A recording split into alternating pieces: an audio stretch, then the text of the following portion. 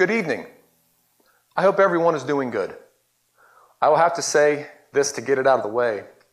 What a strange time it's been these past few weeks. I really miss seeing my church family and seeing the kids at Awana, and I really look forward to being back. It has been awesome to be able to be part of our church through the streaming content, through YouTube and Facebook, and I really want to thank all those involved.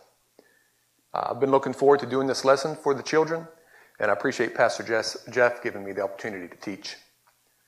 Today's lesson will be on Jesus in the alabaster box. So kids, get ready, get your Bibles out, and turn to Luke chapter 7, verse 36. Luke chapter 7, verse 36. Well, we are in the middle of spring now, and it's quite a cold spring. I know that I'm ready for warmer weather, for the rain to stop. I want summer to come and warmer weather. I want to be able to go outside. I want to go hiking. I want to go camping. Want to do the things that you do, go swimming during good weather. And in good weather, you're able to wear sandals. And I know that I used to wear sandals all the time. My wife and my girls, they pretty much wear sandals throughout the whole summer. In the Bible times, wearing sandals was a very common thing. While we usually just wear sandals here in our time, we usually wear them when the weather's nice, it's warm outside, in good conditions is when we normally wear them. But people back in the Bible times, they wear them pretty much all the time. They didn't have a pair of Nike tennis shoes or some muck boots from Tractor Supply to slip on for when the ground was muddy. They also had very dusty streets, and animals were usually around just about everywhere because that's how they traveled. And as you can imagine, their feet got pretty nasty in the process, and they probably had some pretty stinky feet. But in those days, if I were to invite you to my house for dinner, the very first thing I would do is give you a kiss on the cheek. That's not going to happen if you come over to my house now, I assure you. But then I would either give you water to wash your feet, or I would ask a servant to wash your feet for you. Now, if you were a very important guest, I might wash your feet myself. Can you imagine Mr. Brandon washing your feet? Then I would give you some perfumed ointment to put on your head in case you were hot and sweaty. In today's lesson, Jesus was invited to someone's house. He was invited for dinner, for a meal, and we're going to find out what happened today. So again, turn your Bibles to Luke chapter 7, and we're going to start in verse 36. Let's go ahead and read that. I'll read that together. Luke 7, verse 36. And one of the Pharisees desired him, Jesus, that he would eat with him. And he went into the Pharisee's house and sat down to meat. And behold, a woman in the city, which was a sinner, when she knew that Jesus sat at meat in the Pharisee's house, brought an alabaster box of ointment, and stood at his feet behind him weeping, and began to wash his feet with tears, and did wipe them with the hairs of her head, and kissed his feet, and anointed them with the ointment. Now when the Pharisee which had bidden him saw it, he spake within himself, saying, This man, if he were a prophet, would have known who and what manner of woman this is that toucheth him, for she is a sinner. And Jesus answering said unto him, Simon, I have somewhat to say unto thee. And he said, Master, say on. There was a certain creditor which had two debtors. The one owed 50 pence, and the other 50. And when they had nothing to pay, he frankly forgave them both. Tell me, therefore, which of them will love him most? Simon answered and said, I suppose that he to whom he forgave most. And he said unto him, Thou hast rightly judged. And he turned to the woman and said unto Simon, Seest thou this woman? I entered into thine house. Thou gavest me no water for my feet, but she washed my feet with tears and wiped them with the hairs of her head. Thou gavest me no kiss, but this woman, since the time I came in, hath not ceased to kiss my feet. My head with oil thou didst not anoint, but this woman hath anointed my feet with ointment. Wherefore I say unto thee, her sins, which are many, are forgiven, for she loved much. But to whom little is forgiven, the same loveth little. And he said unto her, Thy sins are forgiven. And when they sat at meat with him, And they that sat at meat with him began to say within themselves, Who is this that forgiveth sins also? And he said to the woman, Thy faith hath saved thee. Go in peace. So we're going to dive into that story, to this account in the Bible, and talk about what happened. So it talks about Simon the Pharisee. One of the Pharisees desired him that he would eat with him. Who was a Pharisee? If you're not sure what a Pharisee is, they were religious men back in the Bible times, and they liked to obey lots of rules. They obeyed all the rules of the Old Testament. Not only that, they obeyed rules that other religious people made up. They also kind of made up their own rules and followed them. Now, following rules is a good thing. We must not forget that. But if we become what's called legalistic and follow rules according to our pride rather than according to God, that's when it becomes bad. They were following the rules and banking on those rules, on following them to get them to heaven. While we should follow God's law, we also must understand that there is grace given to us as sinners, and it is so much better to follow God in his mercy and grace rather than just the rules. Pharisees talk so much about obeying rules that they forgot to think about God. They thought that all the rules were more important than God. They thought that rules were more important than people too, as we'll see what this Pharisee thought of this woman.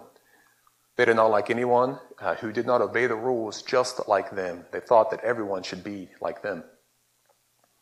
Jesus met a Pharisee named Simon. Simon invited Jesus over to his house to have dinner, which we've all done before. It's nice to have people over, and it would certainly be nice to have someone over now, but we're all kind of hunkered down at home. It'll be so nice to be able to have cookouts during the summer when the COVID pandemic dies down and we're able to go out and about. It'll be so wonderful and be great to be back in church. I'm looking forward to it. But when Jesus arrived at Simon's house, Simon didn't give him a kiss. He did not give Jesus water to wash his feet with. He didn't offer Jesus perfume to put on his head. How sad. There's really no more important person that would be at your house than the Lord Jesus Christ. And he definitely should have been an honored guest. But Jesus came into the home anyway, of course, and other important guests were eating with Simon as well. And you also got to remember that in the Bible times, they didn't have tables like we do. They very likely had a small, either on the floor or like a small stool on the floor, like where it's set up off the ground, and they kind of reclined, and they almost were laying down. So therefore, having feet all around, you would want those to be washed and cleaned to make it more pleasant for the meal. But Jesus came in, and he was going to eat with this man. But there was someone else that came into Simon's house, and Simon did not invite this lady. This woman was kind of the opposite of a Pharisee. She didn't obey any rules, and she was a very, very sinful person. This person that came in was not someone who liked to obey the rules like Simon. This woman had actually been pretty bad. She had done some pretty bad things, and everyone knew that she was a sinner. Can you imagine the gasps of the other guests? The rolling of the eyes, the whispers from the self-righteous Pharisees. I wonder why she was there. We're going to find out. Verse 38 tells us, and stood at his feet behind him weeping, and began to wash his feet with tears, and did wipe them with the hairs of her head, and kissed his feet, and anointed them with the ointment. This sinful woman, and she knew that she was a sinner. We all know that we're sinners deep down inside. She did not come to see Simon. She didn't come for a free meal. She knew Simon would not help her. She was sorry for the bad things that she had done, and that she knew that Jesus would forgive her of her sins. Guys, that's what we all need to realize. We can't follow rules to get into heaven. We're not ever too bad of a sinner for Jesus to not save us. Jesus will save you. Turn to him, and he will forgive you. While everyone was eating, the woman came and kneeled on the floor behind Jesus. She was very, very sorry for her sins. She began to cry. When she saw that Jesus' feet had not been washed, she used the tears from her own eyes to wash his feet. She didn't have a towel, so she used her hair to dry Jesus' feet. Then she took her jar of perfume and put it on Jesus' feet. The Bible says that it was that she brought an alabaster box of ointment. So I'm going to show you this box here. This is not white like an alabaster box should be, but it's the best thing I could find at the house. It does look fancy. It's actually Ava's calligraphy set. It's got all kinds of fancy stuff in there, but we can pretend that this is an alabaster box full of ointment. Now, just because it says box in here, it could also be interpreted jar or vial. Alabaster boxes are kind of like a type of marble, and it could also be made out of other material. But the goal was to keep the perfume, the scent. Some say that if it was sealed, the scent could be kept for centuries. Some of them that were flasks and they could be opened, they were used more on a daily basis. And then some of them were sealed, and then they would have to be broken to be used. And those were mostly used for burials. But she brought some very precious ointment in. However, the jar was, or the box, she brought it in, and she put this perfume and put it on Jesus' feet. She gave something of value that she had, and she gave it to the Lord Jesus Christ. There's a lesson there as well. We also can do the same thing. You may not have any money, but you have time you can give to the Lord. Maybe you do have money. As far as adults, we should give to the Lord of what God allows us to make with our jobs. We can give our time. We can pray for people. So give what you can to the Lord. She showed him her love by giving him something and doing something for him, which is a wonderful testimony. Now, as she was doing this, weeping and washing his feet and showing how sorry she was for sin and how much she loved Jesus, now you go over to Simon, and he was kind of shocked. This Pharisee could not believe what he was seeing. He thought to himself, how dare this woman come into my house? How dare Jesus let her touch him, much less wash his feet?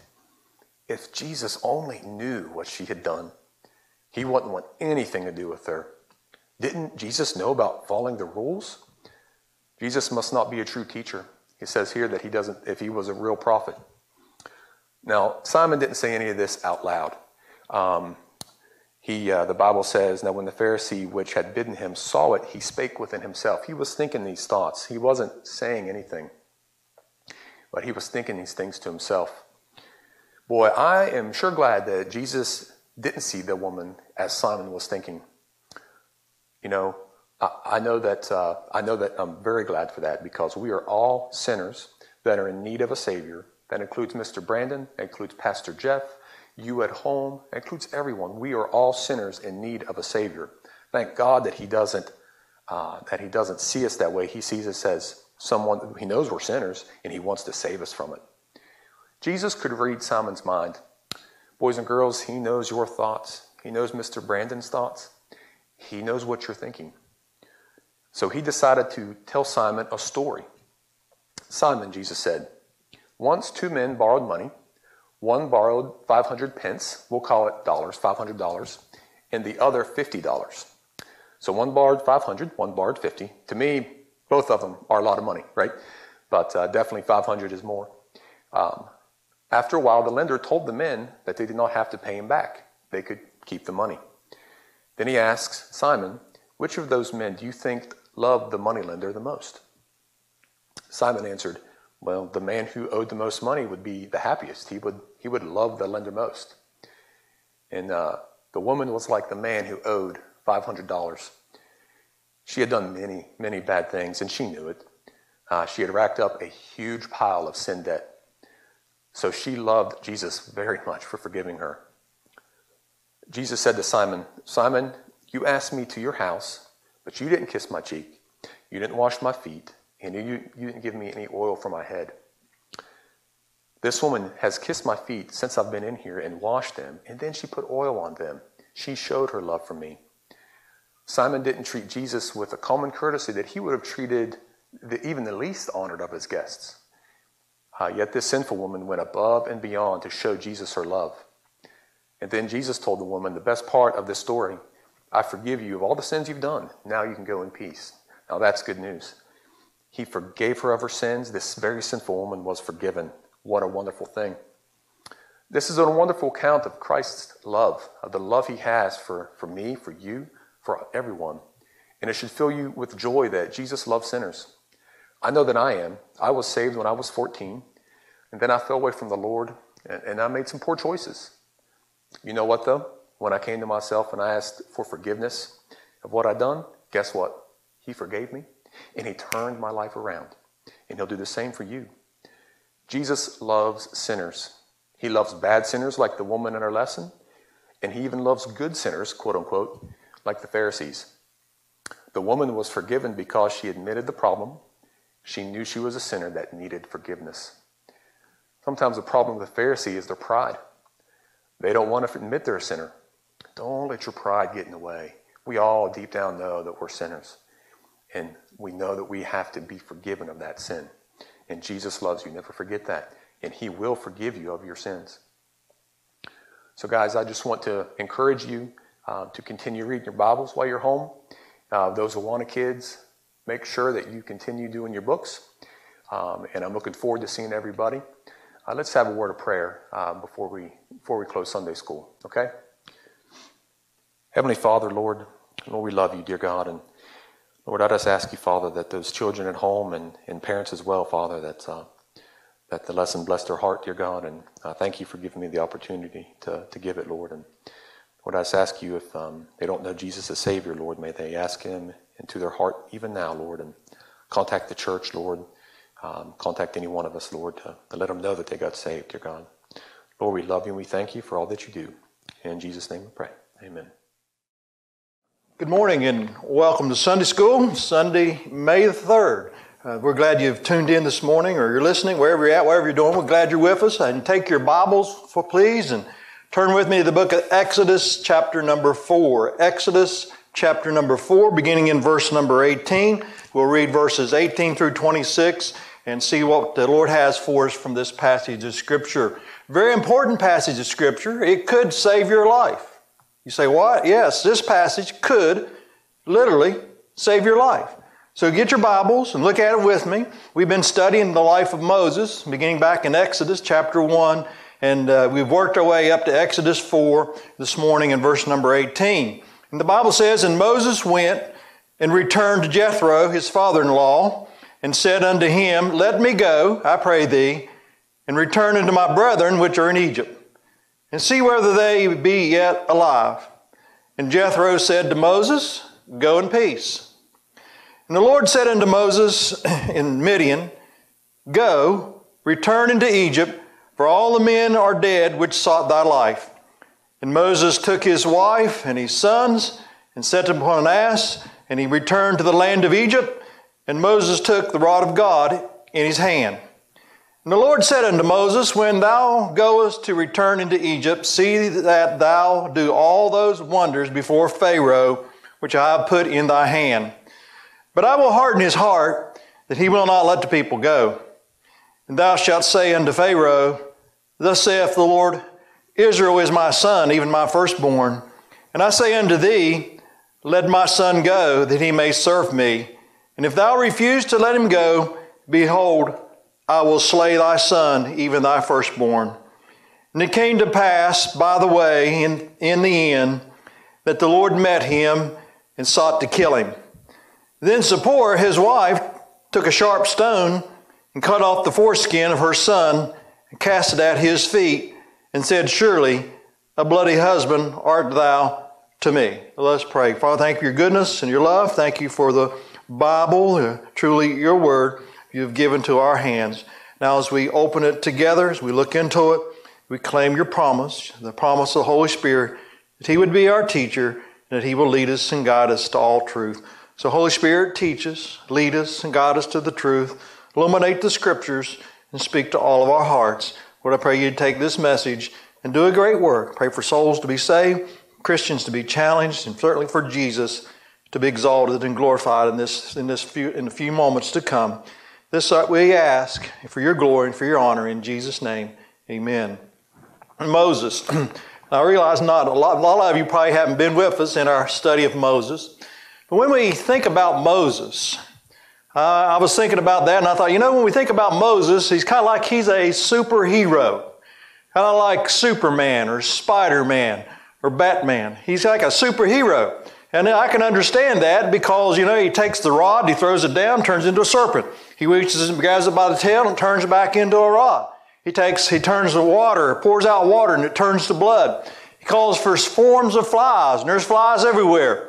He calls for frogs, and there's frogs, and more frogs everywhere. He calls for locusts, and there's locusts everywhere. He holds out his rod, and the Red Sea divides, and the people go across on dry land.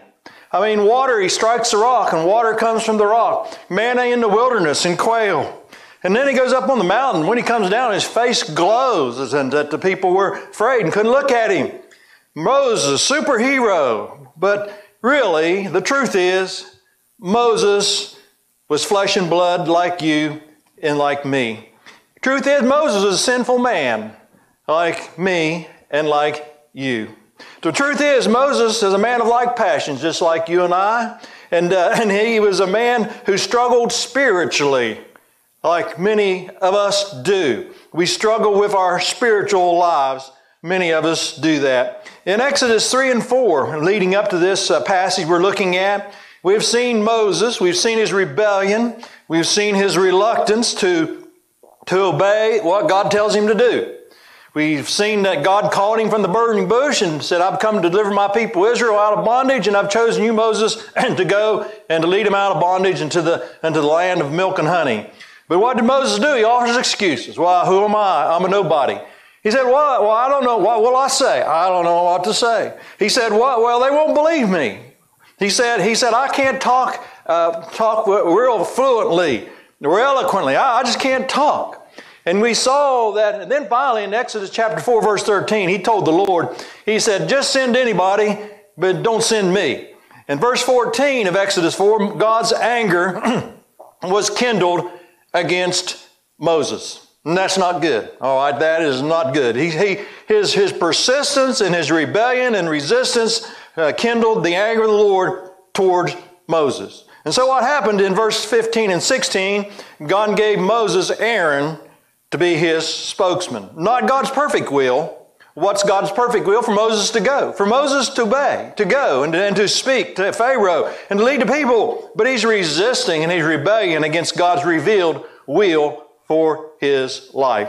And so then we pick up in verse 18. In verse 18, now Moses is going. Verse 18 says, and Moses went and returned to Jethro, his father-in-law. So Moses was at that mount, was in the backside of the desert, and he's at Mount Horeb. And so now he takes the sheep of Jethro, and he goes back to his father-in-law. He goes back from the backside of the desert, back to Midian, to his father-in-law and his wife and his children.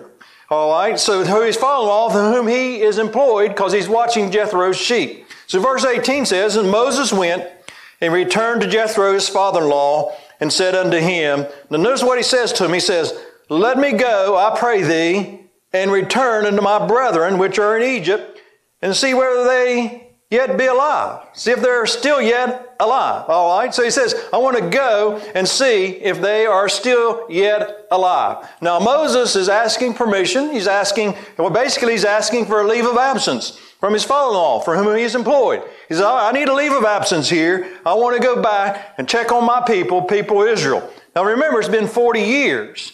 Moses has been with Jethro for 40 years. So it's 40 years since he fled Egypt, and now God is calling him and sending him back. And so he goes and he says, let me go and see if they're even yet alive. Now, when I read this verse, what I notice is there is no mention in this verse of the burning bush. There's no mention of God sending him back to Egypt. He says, may I go and see whether they're yet alive? He doesn't say, God appeared to me in the burning bush, and God has chosen me, and God has ordained me, and God has directed me, and I'm to go back and to lead them out. Now, no mention of God's call, no mention of the rod that turns to a serpent and then turned back to a rod. There's no mention of putting his hand in his bosom and then pulling it out in his leprosy and putting it back and pulling it out in its hole. There's no mention of any of this. And so the flavor of this, when you look at this and you start trying to picture it and put yourself in that position, the flavor of this is a reluctant servant who has offered excuses and rebellion, and now he's going back and he says, I need to go down and check on my people Israel. And so Jethro in verse 18 says, go in peace. So Jethro bids him Godspeed to go and to check on him. Now verse 19, now look at verse 19. Verse 19, and the Lord said unto Moses, what did he say to him? He said to him, now notice, said unto Moses in Midian, verse 19 specifically points out Moses is now in Midian. He's no longer in the backside of the desert. He's no longer at Mount Horeb, or Mount Sinai it's also called. He is now back in Midian. So verse 19 says, and the Lord said unto Moses in Midian, all right, what did he say to him? He said, go. God is telling Moses again to go. Now why do I say again? Because this is the third time. This is the third time that God has told Moses to go. He told him in chapter 3, verse 16, he said, go. He told him in chapter 4, verse 12, he said, Moses, go. And now in chapter 4 here, in this verse before us, he is telling him, go. He says, go, go, go, go, go, Moses, go. Go, return into Egypt. So he says, for all the men which sought thy life, they're dead. So now he's telling him to go. This certainly is not the picture of a superhero. This is certainly not the picture of a good role model. This is a picture of a reluctant servant who's not wanting to go down into Egypt. So verse number 20 says, Moses took his wife, takes his wife, and then he takes his sons, plural, and then he set them upon an ass, and he returned to the land of Egypt, and Moses took the rod of God in his hand. So in verse number 20, Moses takes his wife and his children, and he sets them upon the donkey, and now they're going to make the trip from Midian down to Egypt. That is a trip, I've looked at it on a map, and from Midian to Egypt is about 400 miles. 400 miles. Certainly not a 2-hour trip, certainly not even a one-day trip. I mean, he puts his wife and children on a donkey, and now how fast would it take you to travel 400 miles on a donkey? It's going to take a little while. And so Moses begins this long journey through the desert with his wife and his children on the donkey here, and they're going back to Egypt. So we see in verse 20, Moses took his wife and his children, and he begins this journey back unto Egypt. Now, God gives in verses 21 through 23, God gives Moses instructions, further instructions on what he's to tell Pharaoh. And next week, Lord willing, I want to look at verses 21 through 23. But today I want us to jump down to verse number 24. Verse number 24 says, and it came to pass. And it came to pass. In other words, the Bible says to us, now here's what happens. This is what occurred as Moses is making this long 400-mile trip from Midian back to Egypt. Here is what happened. Now it came to pass. This happened. And God put it in His Word. So that tells us that this is important. This is important. Because what we're going to see here, we're going to see Moses neglect. We're going to, in addition to his stubborn rebellion and flat out saying, God, send anybody but me, now we're going to see Moses' neglect. What we're going to see here as we look in this verse, we see a man who's doing what God told him to do, to go. So he's saddled up his wife and his kids, and he's actually traveling and making the trip to Egypt. So bodily, he is doing what God wanted him to do, what God was telling him to do. But when you look into this verse and you start digging deep into the verse, you see that although he was obeying bodily, he was not obeying with all of his heart. He was not wholehearted obedience. It was just outward obedience. Like a little boy. His mommy tells him to take out the trash. Well, he doesn't want to do it, but he does it.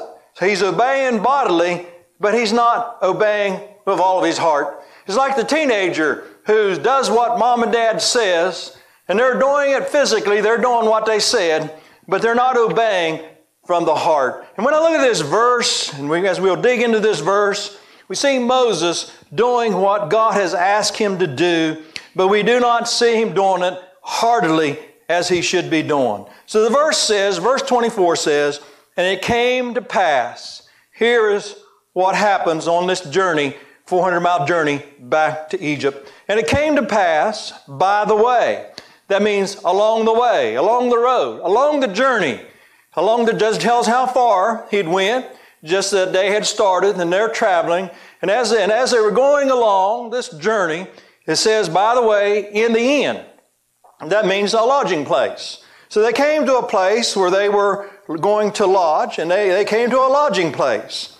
And something very amazing happens at this lodging place. And this verse says, at the inn, the Lord met him. The Lord met him. So Moses is obeying.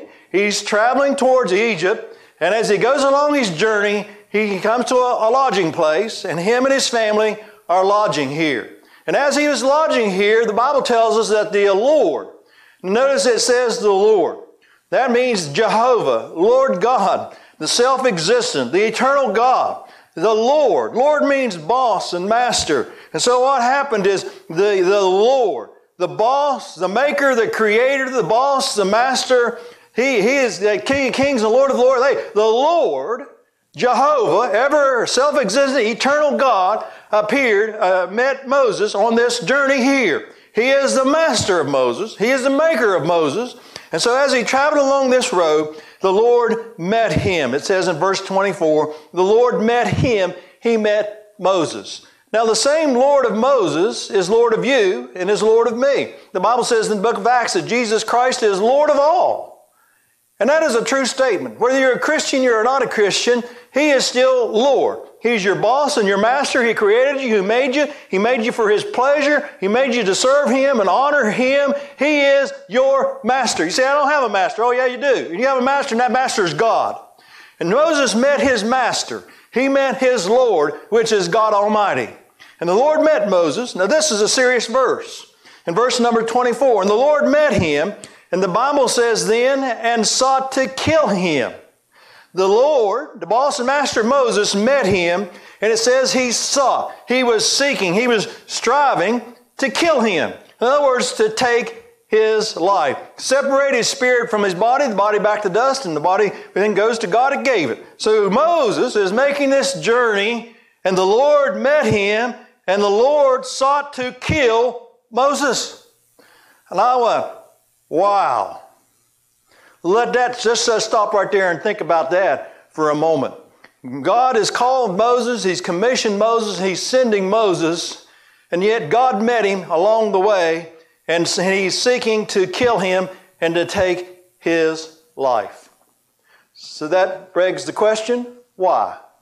And this is a question, this is a verse that we should all, me, you, and all of us, we should look at this verse and we should ask that question.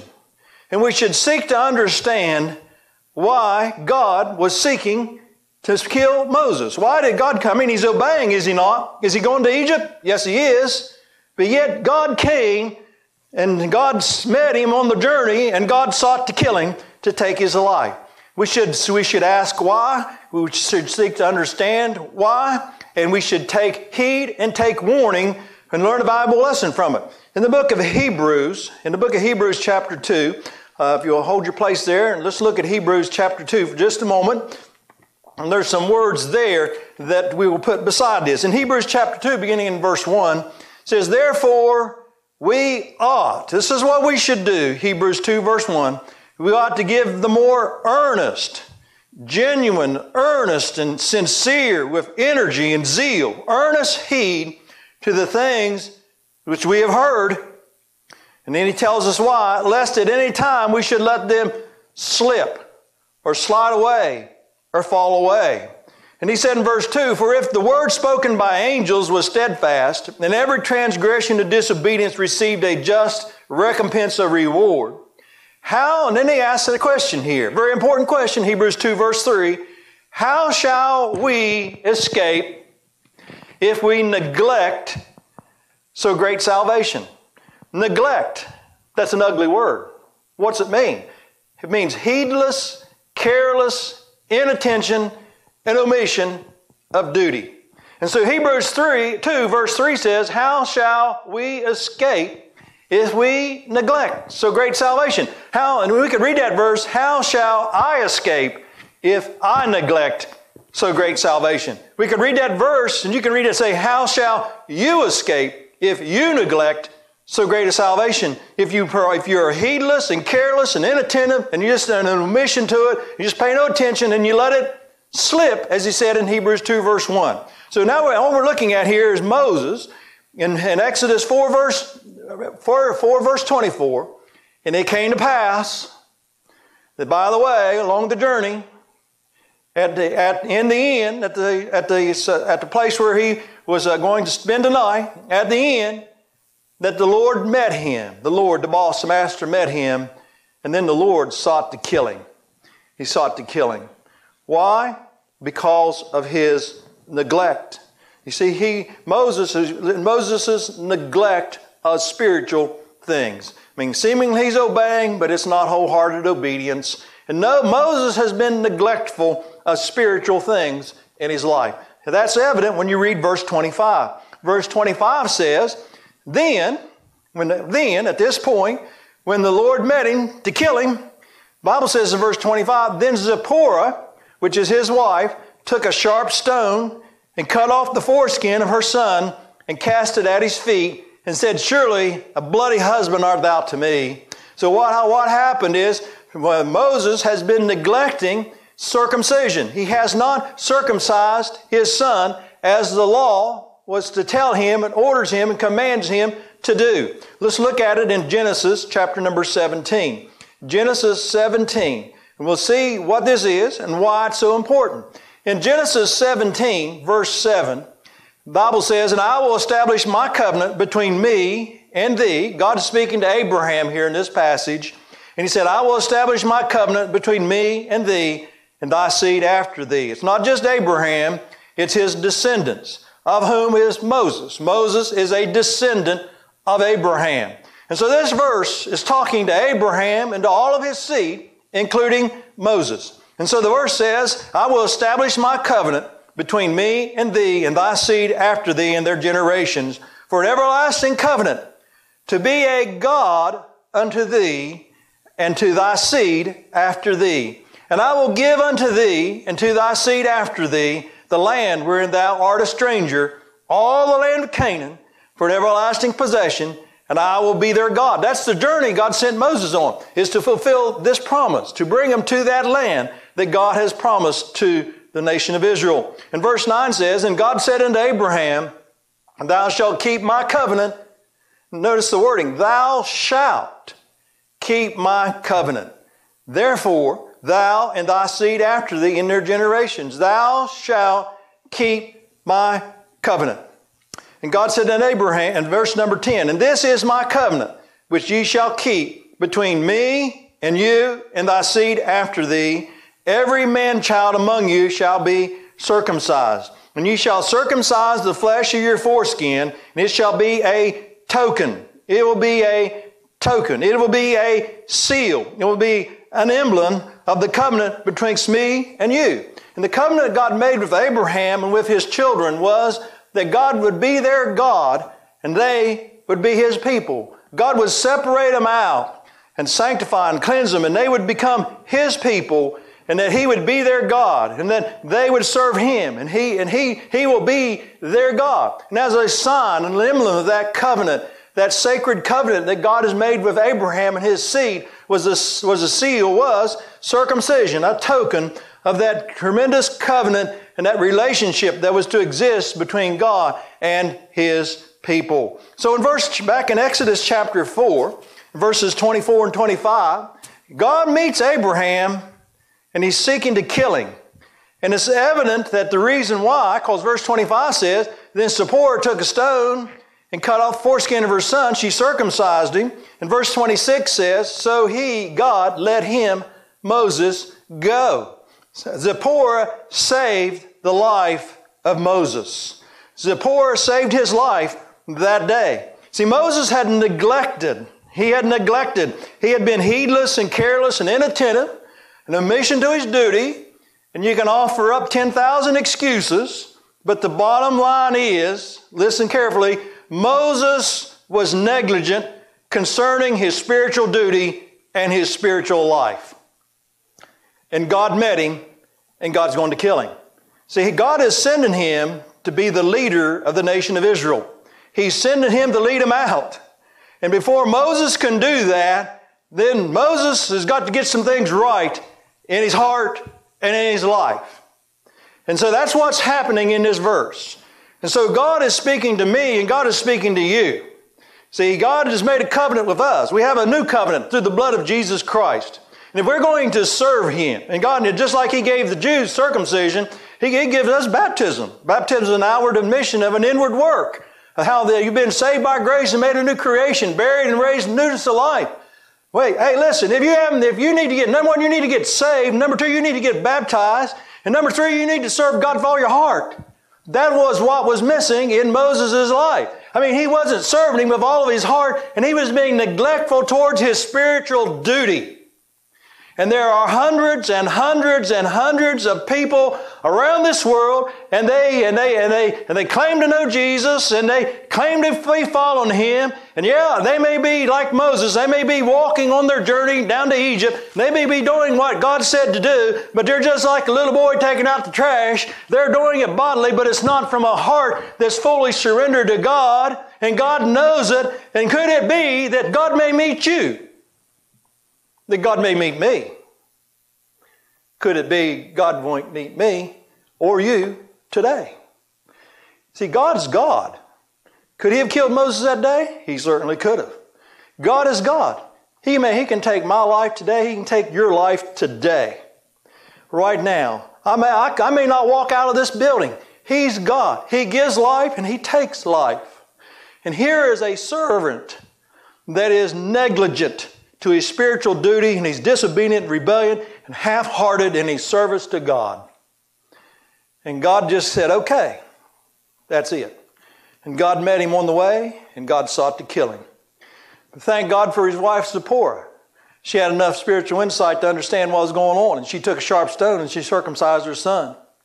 And God, and what verse 26 says, then the Lord, verse 26 says, and so God let him, Moses, go.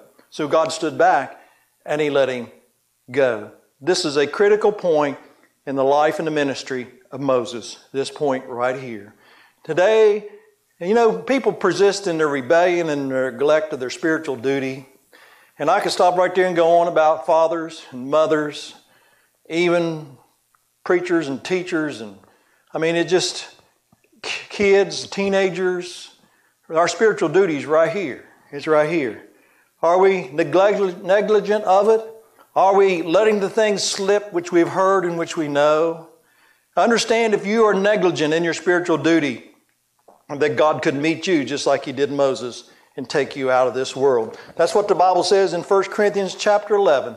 They were being negligent concerning their spiritual duty, and they were eating and drinking unworthy of the Lord's Supper, communion.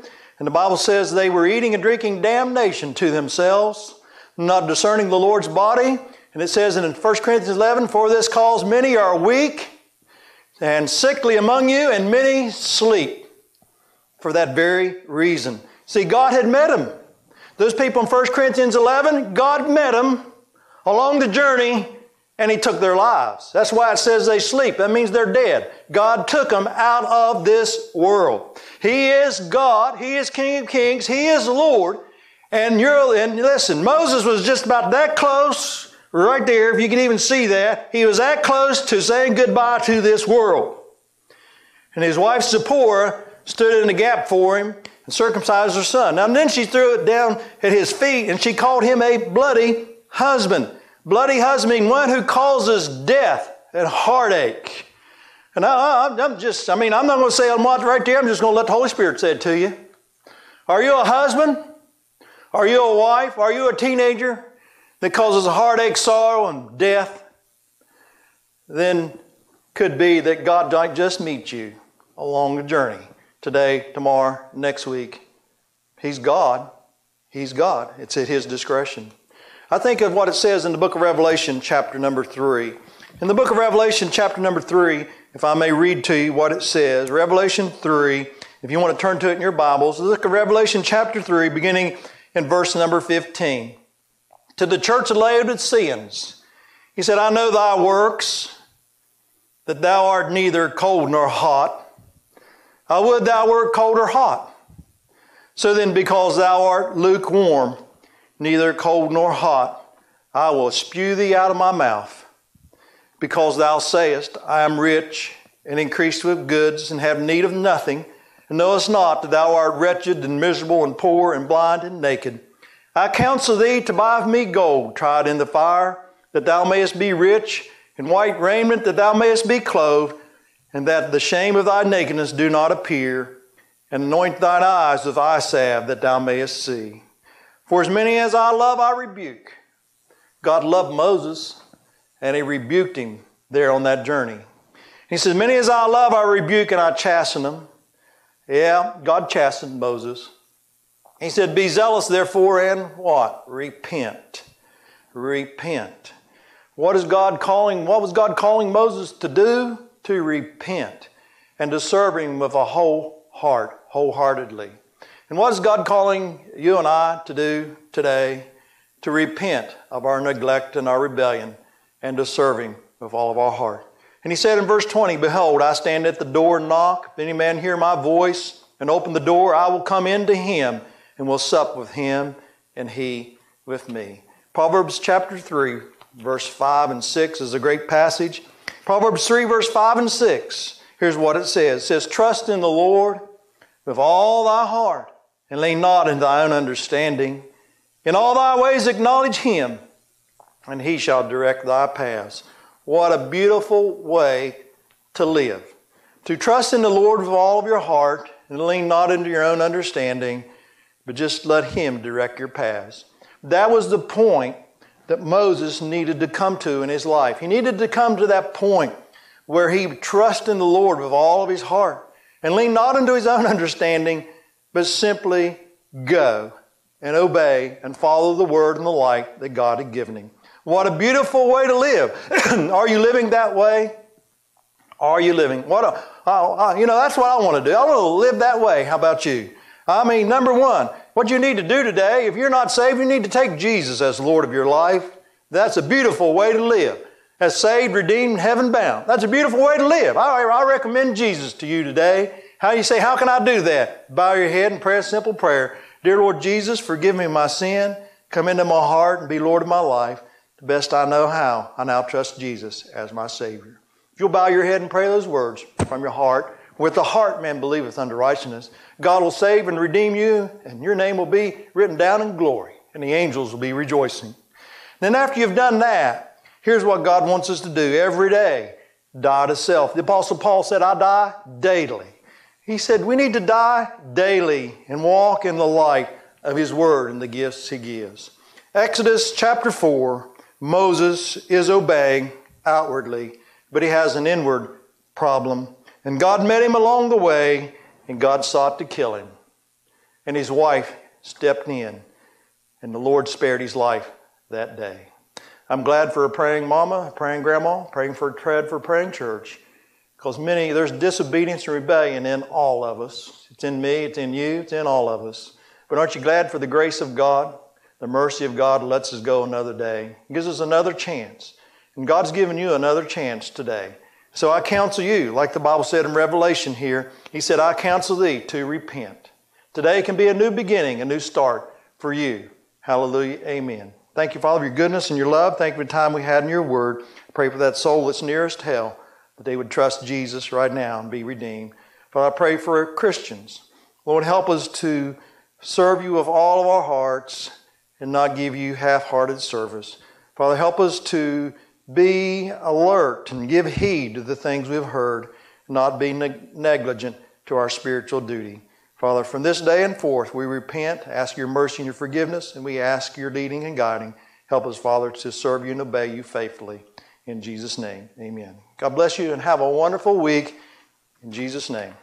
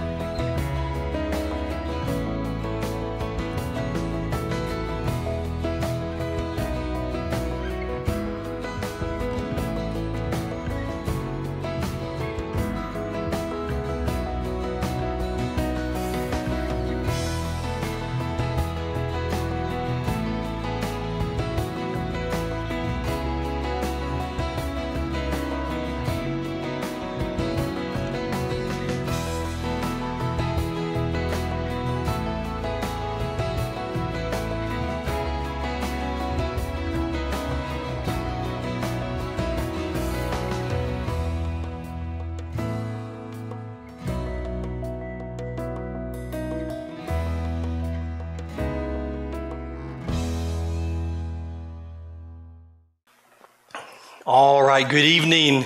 Good to have you join us this evening here at Ripley Tabernacle Baptist Church. And I trust this morning's preaching from the porch was a blessing to you, and we're so thankful for that opportunity. And then also our Sunday school hour we just had at 5 o'clock. We're thankful for having that. And we're going to do this Sunday school at 5 o'clock for a period of time now. We'll let you know when that changes, and that'll work well for what we're doing in the morning service and things as they change there. So keep it in mind. I pray that you'll pray for our services and be involved where you can. I really appreciate all the cards and the text and the phone calls. As I've mentioned several times, I was reading, I've got several letters even right here. I was reading several this morning, and just what a blessing that folks are tuned in and supporting and praying for their church. I just want to say thank you. I really appreciate that. At this time, Pastor Josh is going to come and mention some youth announcements, some changes as we go through this journey that we're on, and also lead our service in a word of prayer. God bless you. All right, good evening, Ripley Tabernacle Baptist Church. I just want to give you guys a few announcements regarding some of our youth stuff coming up and looking into the summer a little bit. First off, I do want to thank all of our teenagers who have been tuning into our Zoom live meetings on Thursday nights. We will still continue doing those for the foreseeable future. So parents, if your child has not been tuning in, I promise Zoom has gotten a lot of their security things figured out. So it's a fine platform to use. We've been having a good time. It's just a good time to see each other, share some prayer requests and things like that.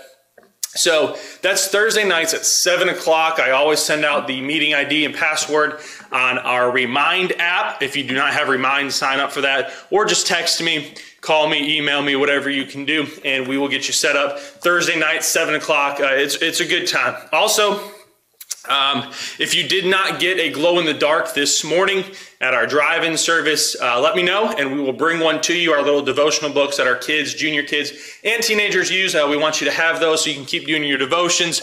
So if you did not get one this morning, let me know. We'll get you one. And then my last announcement, this is probably the most important, regarding camps for our summer time. Because of the situation and because, especially for our teen camp going out of state, we've decided that it is not in the best interest for our teenagers and for our church to do that as an organized group. So we will not be going to Camp Joy this summer. Now, we are going to look at, it's hard to plan to extend it in the future, but we're going to look at still doing some awesome things this summer with our teenagers and with our kids. We'll do some big days, some fun events, some fun activities, and try to get, the most spiritual impact we can to match camp. But just because of safety concerns, we will not be going to teen camp at Camp Joy. And then also regarding junior camp, I believe I was given some information as of right now. They're not planning on having camp either. So we're going to figure out some things for our junior kids as well. But just want to get those announcements out there so that way we can better start to think ahead. If you have any ideas of things that we can do that would be safe, that would be productive, that would be spiritually impactful for our teenagers, for our juniors, let me know, okay? I'm always open for ideas. This is a different, weird time we are living in, and we're all trying to do the best we can.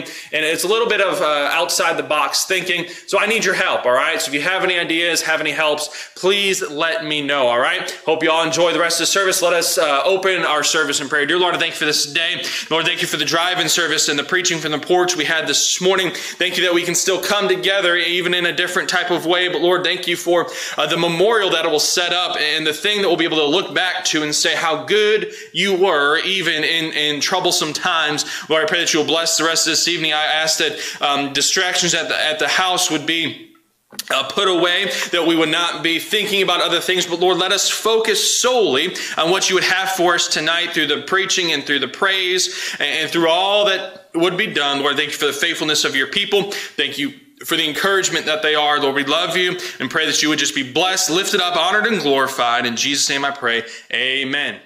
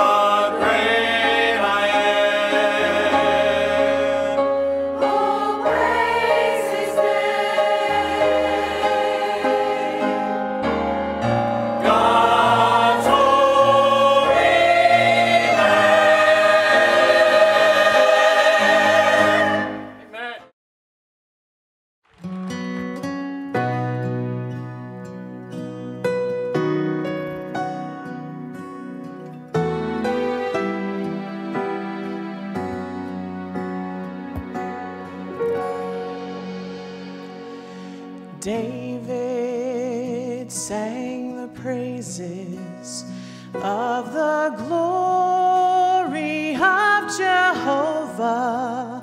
Paul preached that all is lost save knowing Christ.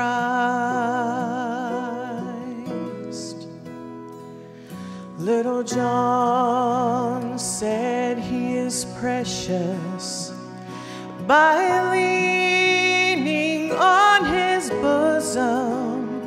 So for a moment may I humbly testify.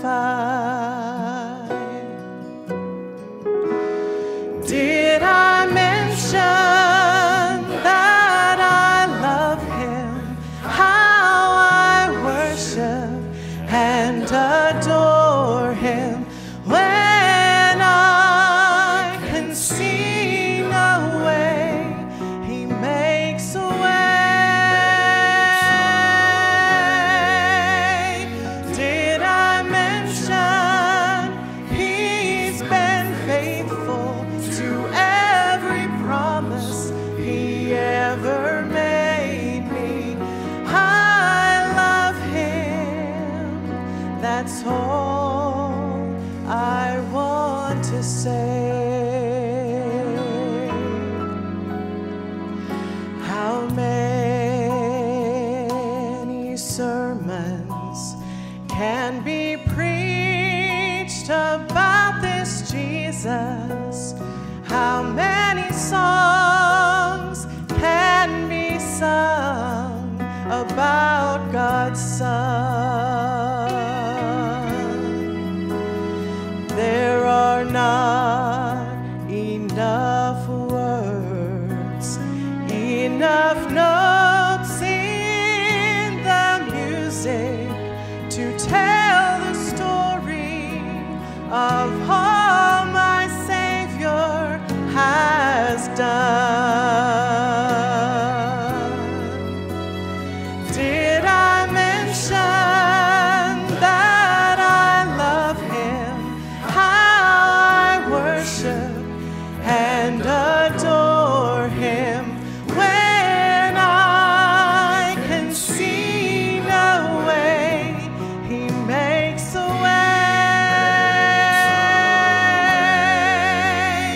Did I mention he's been faithful to every promise he ever made me?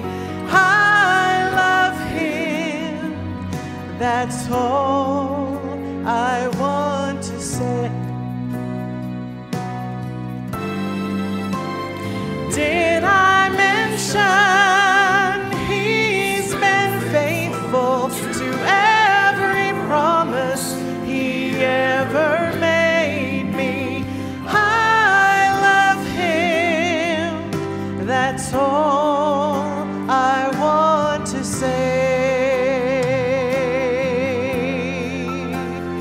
I love him, that's all I want to say.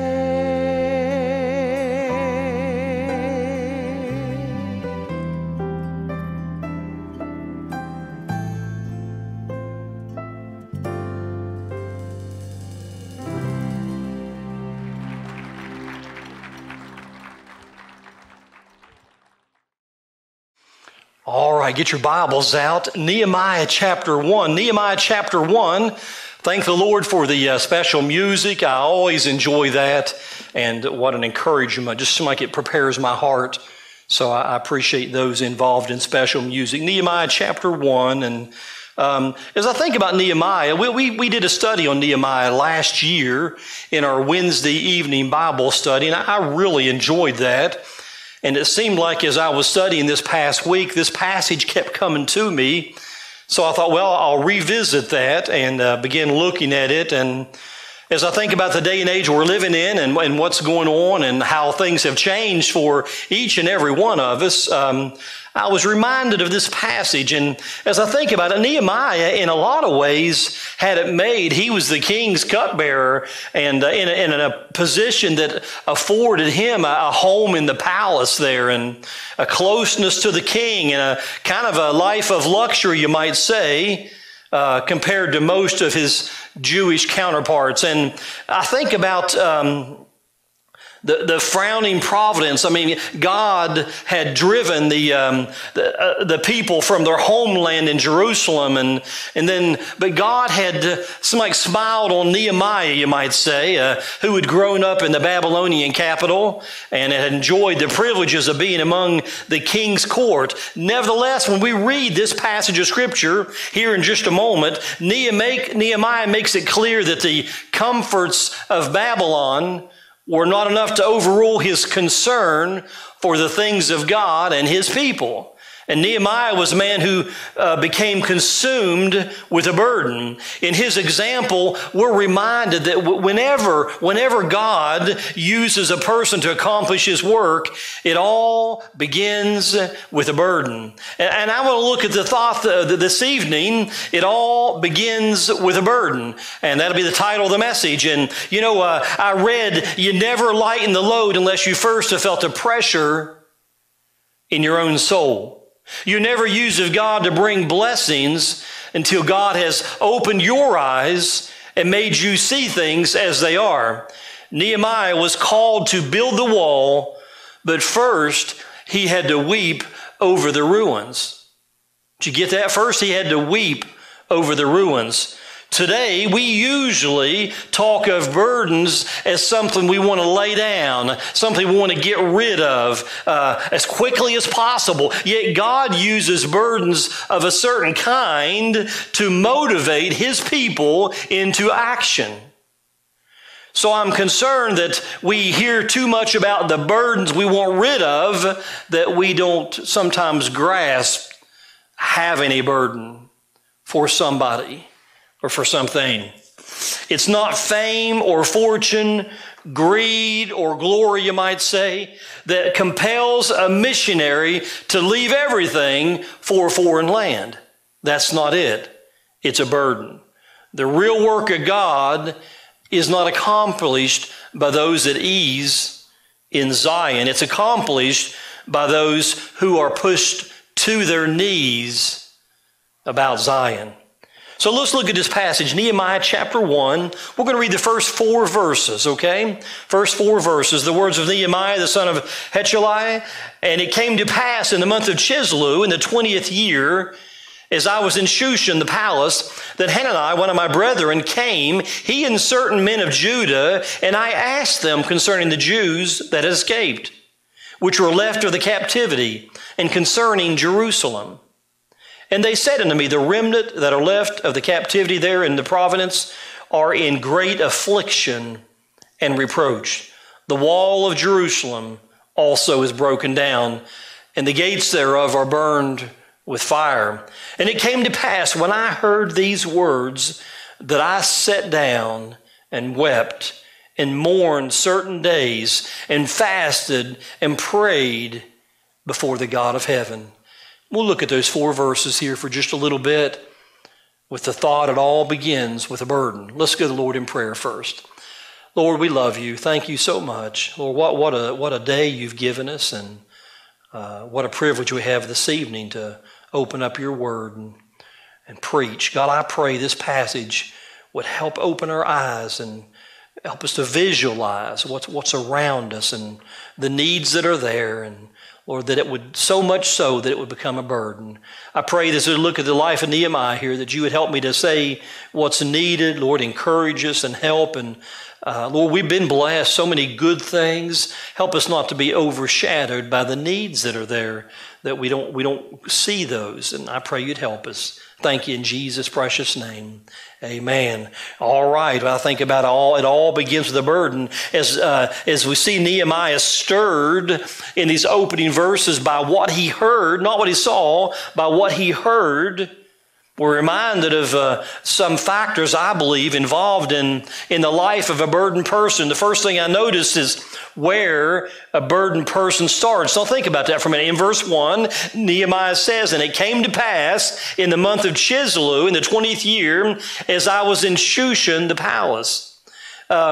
As we've noted, this was not a bad place to be. He was in royalty, among royalty and comfort. And yet in spite of the luxury of all the surroundings that Nehemiah had, in spite of that comfort, in spite of all that he enjoyed there in the palace, you see what it says in verse 4? "I sat down and wept and mourned certain days." He was in an area of comfort, much like we are often. He was in an area where things were good and things were provided for. Yet he sat down and wept and mourned certain days. What is it that led Nehemiah to his brokenness? Where did Nehemiah become a burdened person? In this passage, we find that there were some factors that led to Nehemiah's burden. He reminds us that a burdened person doesn't reach that condition accidentally or unpredictably. Where does a burdened person start? First of all, I want to note this. It starts with a concern. Think about that. It starts with a concern. It's the least likely that Nehemiah, in studying and reading, had not seen the city of Jerusalem. Think about that. The exile was 70 years long, and Nehemiah was living a number of years after that first remnant had returned to the city, marking the end of the exile. And all Nehemiah knew about Jerusalem was related to him through his relatives and his friends. And in spite of his apparent disconnect, physically, you might say, from the city of his fathers, we find Nehemiah had a concern for that place. And when I was reading this, I began to think about a missionary going to a foreign land. I mean, God puts a burden on their heart for a people they don't know, and often for a place they've never seen. And that seems to be the case here. In verse 2, it says, "The Hanani, one of my brethren, came, he and certain men of Judah, and I asked them concerning the Jews that had escaped, which are left of the captivity, and concerning Jerusalem." Nehemiah was concerned for the condition of the people and the city itself. His burden, you might say, was birthed from that concern.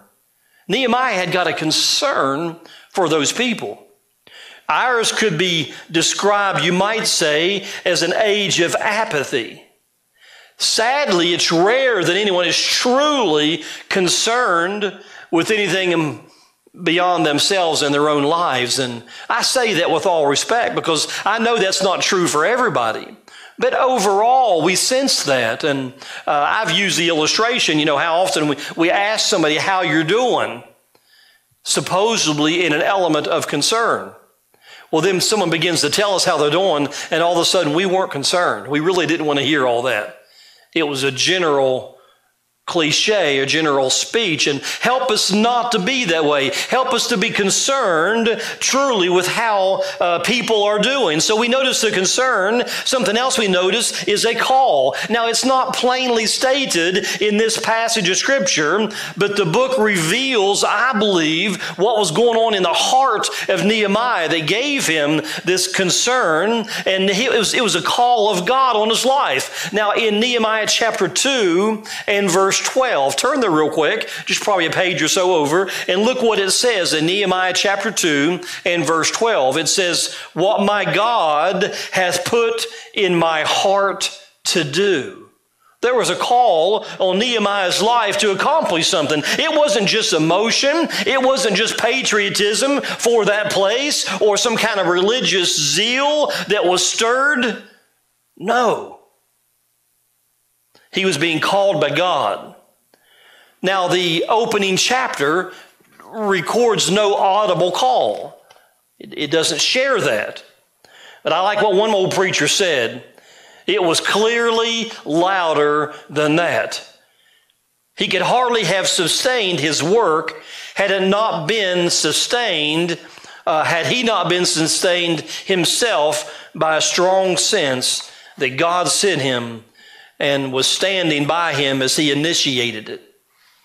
So in Nehemiah, we see this concern, and we sense this call we mentioned there in chapter 2, verse 12, but also with a capability. Now, whether you see that God placed Nehemiah in the palace for the work he was going to do, or that God called Nehemiah because of where he was in relation to the king. Either way, either situation, there's no denying that Nehemiah's position as cupbearer made him uniquely qualified to initiate the work that God had put on his heart. God had placed him in a situation where he could accomplish exactly what God wanted him to do. Isn't that something? Sometimes God places us places and we may not like it or even understand it. But God's got a plan and God's got a work. It reminds me of where God guides, God provides. God burdened Nehemiah's heart because he had the opportunity and the capability of doing the very thing that God had called him to do. Some people claim to be burdened and even called for a particular ministry, but they're in no position to fulfill that whatsoever. It may be that God has not actually called them. You know, if a burden or a call from God are genuine, somehow and somewhere, the capability or the opportunity to fulfill that will become a reality. The capability to do something about a burden, I believe, will often reveal the difference between merely being stirred. You know, a lot of folks, boy, they get emotional and get stirred about something. I mean, every time a missionary comes, they want to go to the field. Every time somebody preaches about this, boy, they want to go do that. They typically don't, but they get stirred. Not a true burden. A burdened person starts with a concern, a call, and a capability to respond to both of those. So we notice here not only where a burdened person starts, but let's look at what a burdened person sees. Look at verse 3. Notice the report that Nehemiah's brother and his companions gave to him. And they said unto me that the remnant that are left of the captivity there in the province are in great affliction and reproach. The wall of Jerusalem also is broken down, and the gates thereof are burned with fire. This apparently affected Nehemiah to a greater degree than those that shared it with him, those that gave him that information.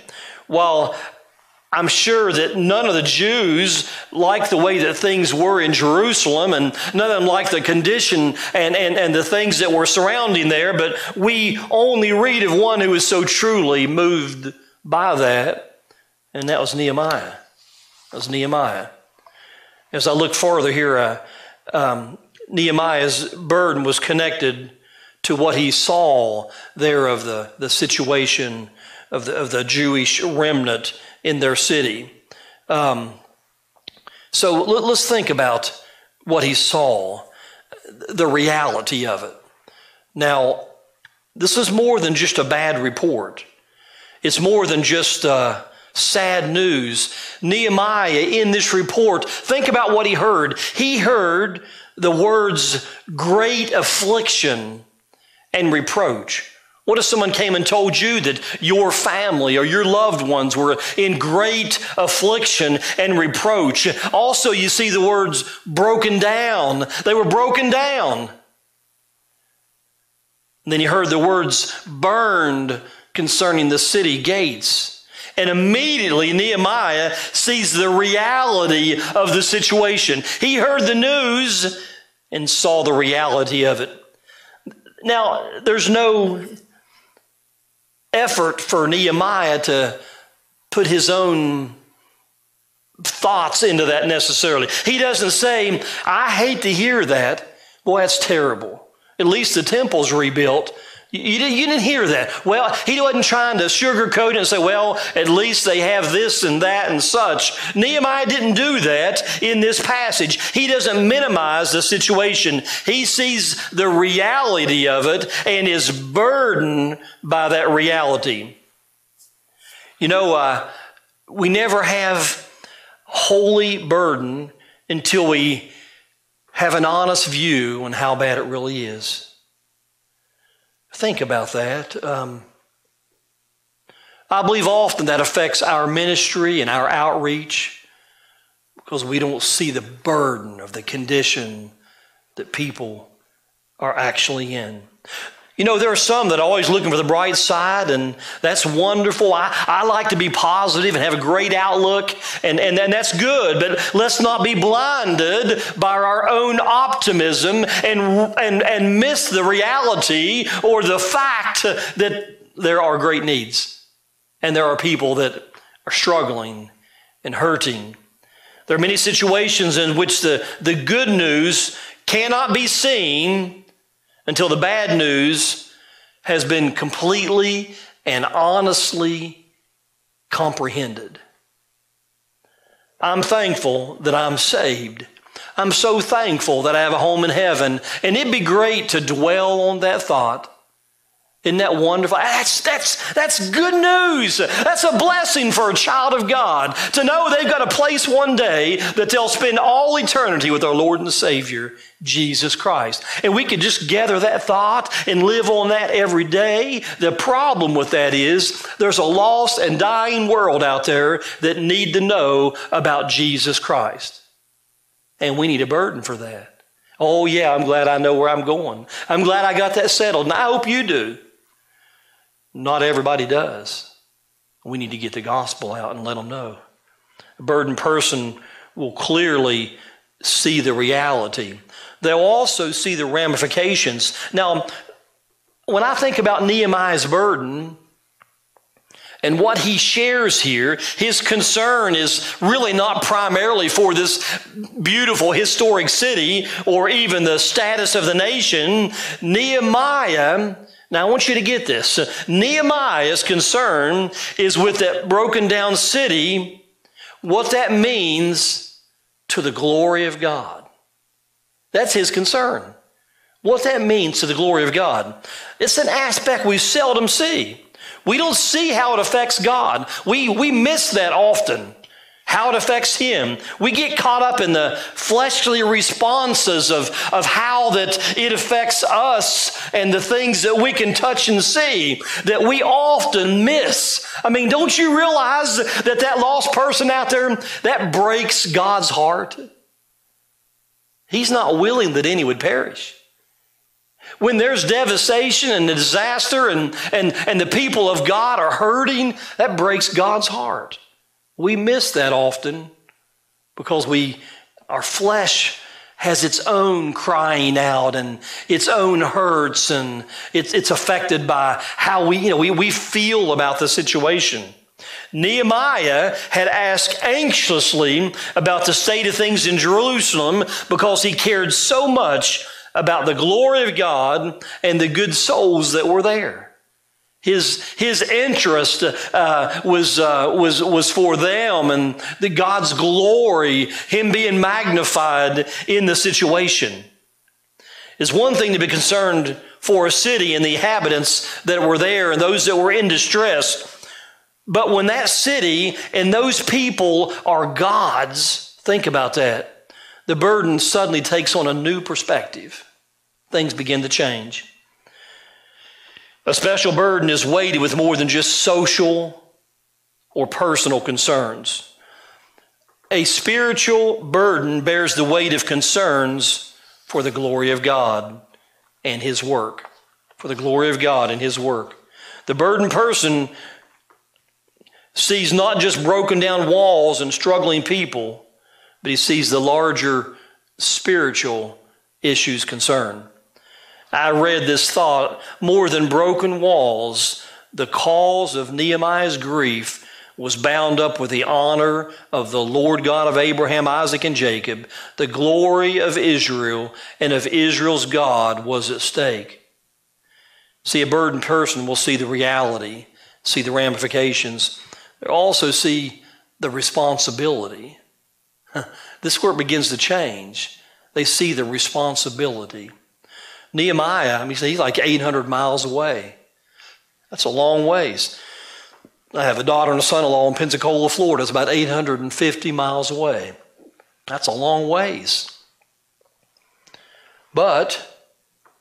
And he's actually not seen the city, but he feels a connection to it. And beyond that, he feels a responsibility for it. He's moved and burdened personally. It's so easy often to detach ourselves from the larger work of God and to miss the personal responsibility that rests upon us to participate in what God's doing. Nehemiah's burden comes from being able to see his responsibility to God and his work. He's so stirred because he realizes his connection to the need. It's as if Nehemiah is already sitting in the rubble, can smell the charred, burnt gates. It's like he's already in that place. His mind and heart and soul is already there, experiencing what he's hearing about while he's in the comforts of the palace. It's like he's not even thinking about that. Oh, he's been moved. He's been burdened about the Lord and the hurt and the concern related to that. You know, it never dawns on some of us to take personal responsibility. Those with a burden see not only the problem, but their responsibility in the solution. So let me just say it like this, okay? There's a lot of folks that aren't saved. What's your responsibility? What's my responsibility? We have great responsibility to get the gospel around the world. In these opening verses, we learn from Nehemiah not only where a burdened person starts, and we looked at what a burdened person sees, but I think real important, who a burdened person seeks. Once a burden has firmly settled on somebody, and I've noticed this with missionaries as they begin their deputation, as they begin their journey to try to get to a foreign land thousands of miles away. Once that burden's settled upon a person, what do they do then? Where do they take that burden?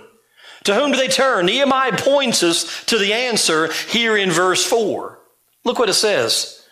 When I heard these words, that I sat down and wept and mourned certain days and fasted and prayed before the God of heaven. Nehemiah reminds us here that when we are moved by a burden, when we're moved by that, when we're moved by what we hear and what we see, before we act upon it, we must seek God about His will and what He intends for us to do about that which He has laid upon our heart. We learn in this particular passage, especially in verse 4, that a burdened person seeks the heart of God. Seeks the heart of God. In verse 4, Nehemiah mourns for several days in the comforts of his living room, in the comforts of his home, in the comforts of his castle, you might say, with all the fine things and luxury in his comfort zone. He hears about this and mourns for several days, broken-hearted concerning God's people and God's glory. Then he adds to that, we think about mourning for several days over these people in God's glory. Then it says he fasted. So in the act of mourning and the discipline of fasting, what we see is Nehemiah trying to grow closer to the heart of God. You can sense it. What's it mean to fast? It means to miss a meal for one purpose and one purpose only, and that's zeroing in with your walk with God. We In fasting, we purposely set aside our physical needs and wants in an effort to draw closer to God, to demonstrate to Him our desire for Him. We're denying self. We're denying flesh for a period of time to focus on God. Nehemiah is truly burdened, and he's willing to seek the Lord even at the expense of his own comfort. He reminds us about seeking the heart of God, but he also mentions the hearing of God. In verse 4, Nehemiah says that he fasted and he likewise prayed. He prayed. Fasting is not an individual exercise. It's a little more than a diet, if you think about it, if it's not accompanied by prayer. It's obvious that Nehemiah was a man of prayer. As you study out the book and these chapters, he was a man of prayer. He's constantly turning to God, seeking a hearing with the one who knew the success of the work. Well, we'd be wise to do that too, wouldn't we? In any area that God's given us to minister, be wise to seek His face. The weight of a burden should push us to our knees before it propels us into action. If we've fully seen the need, then we'll likewise seek the answer on our knees in prayer. John Bunyan said, "You can do more than pray after you've prayed, but you cannot do more than pray until you have prayed." Wow. Someone else said it like this: prayer does not prepare us for a greater work. Prayer is the greater work. I like that. Prayer doesn't prepare us for a greater work. Prayer is the greater work. Those that who have a burden will seek the heart of God, and they'll seek the hearing of God. But notice something else. They'll seek the help of God. Before Nehemiah turns to the king of Persia, he turns to the God who rules above all earthly powers. He's conscious that he'll need help from the king. I'm sure that's already in his mind. He knows that he'll need to ask. And we read further in the chapter that the king would allow him to do this that God's placed upon his heart. But before he does that, he seeks God. He realizes the help of the king is worthless without the help of God. The help of the king is worthless without the help of God. Those of the burden recognize that apart from the grace of God, nothing can be accomplished. Nothing can be accomplished. If He doesn't help us do that which He's laid upon our hearts, our burdens have no hope of being lifted, and our efforts have no hope of succeeding. Boy, the hearing of God, the help of God. You know, when I think about Nehemiah, he was in one place and his burden was, what God had burdened him for was many, many, many, many, many miles away. When I think about the two cities, he was in a place of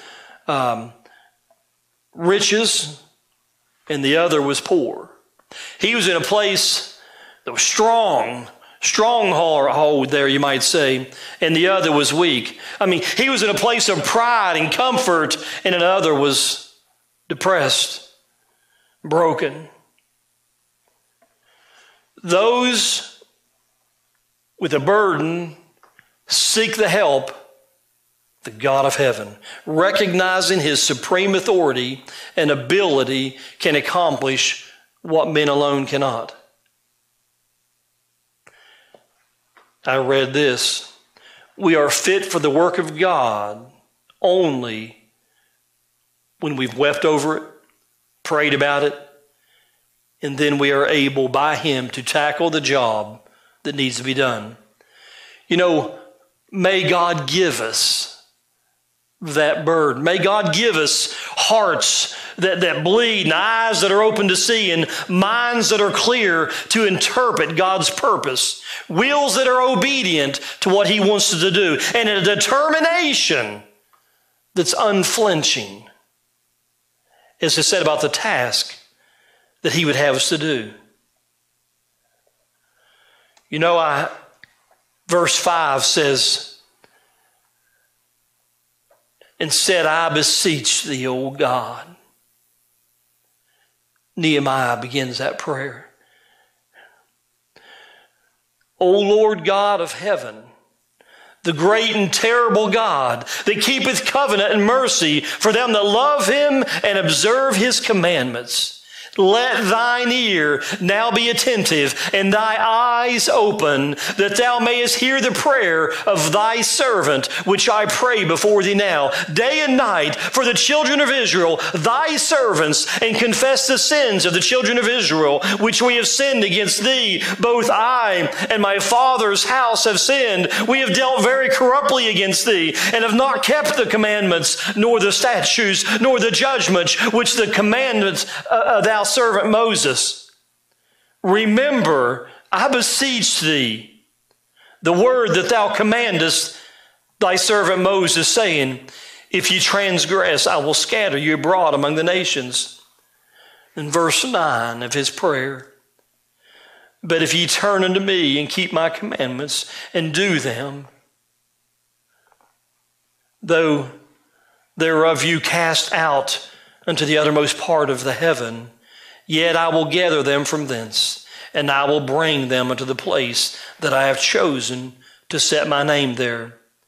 Now these are thy servants and thy people, whom thou hast redeemed by thy great power and by thy strong hand. Verse 11, O Lord, I beseech thee, let now thine ear be attentive unto the prayer of thy servants, and to the prayer of thy servants, who desire to fear thy name and prosper. I pray thee, thy servant this day, and grant him mercy in the sight of this man, for I was the king's cupbearer. Wow, what a prayer. What a prayer. Nehemiah was burdened. Nehemiah got a true burden over bringing honor and glory to God. And that burden in the sense of that those days of mourning and that time of fasting and then this time of prayer, it became evident through that to Nehemiah what God's task for him to do was. I wonder, as I think about where a burdened person starts and what a burdened person sees and who a burdened person seeks. I wonder about our burdens. Now, I'm not talking about those loads we want to cast off that I mentioned earlier. I'm not talking about that difficulty and that trial that affects our flesh and we carry around. I'm not talking about that. I'm talking about what God's placed on you as a child of God to accomplish for His honor and glory. Where do we start? What do we see? Who do we seek? I trust you'll take the words of Nehemiah and apply those to your life, that you'll be broken over the needs that are out there, that you'll see the shame and reproach it brings upon our Lord and Savior Jesus Christ, and that you'll seek God in prayer to give you wisdom and strength and ability to accomplish what He wants you to do. I don't know what your need is this evening. I don't know that.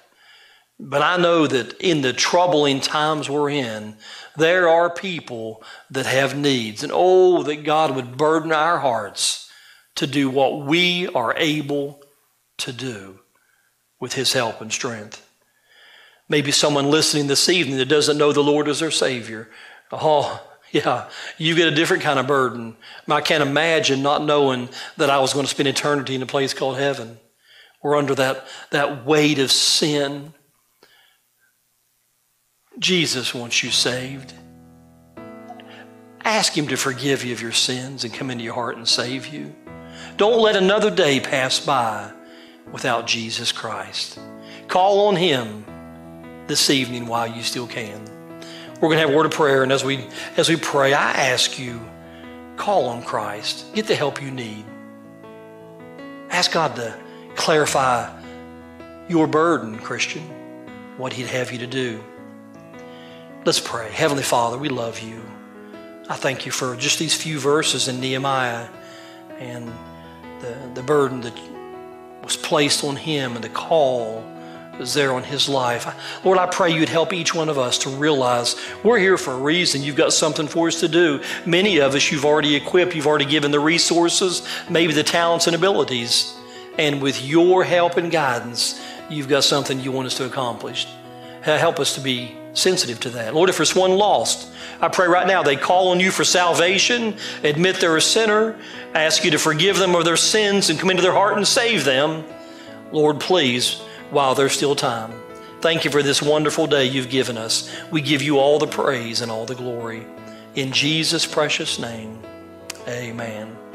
Well, thank you so much. Today's been a wonderful day, being able to worship outside this morning, then back online and through Facebook and YouTube this evening. I trust it was a blessing to you, and that we'll recognize as we spoke about it begins with a burden. It begins with a burden. God bless you, and until the next time.